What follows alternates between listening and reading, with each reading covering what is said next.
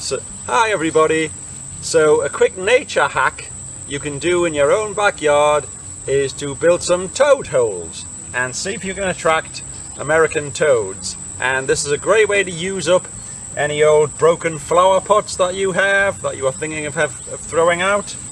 And all you need for this, a couple of flower pots, a couple of stones, a little spade, and just a dark shaded place where the toads are going to like to hang out.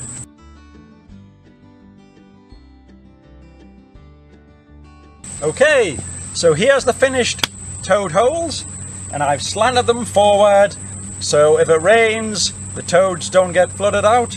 And I like to just put a couple of flat rocks at the front of the holes, and that way the toads can go in the back and feel safe. But they're ready to go, so bring on the toads.